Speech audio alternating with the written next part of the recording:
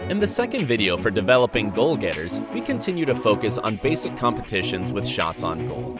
This time, the players learn to score after trapping the ball. The following drills were all recorded with U10 players. The reason we use competitions is to naturally allow such young players to develop a shot on goal under the pressure of time. After the competition ends, as a coach, we can take the time to correct mistakes and tell the players where they should improve. The older the player gets, the more you should implement match-like situations.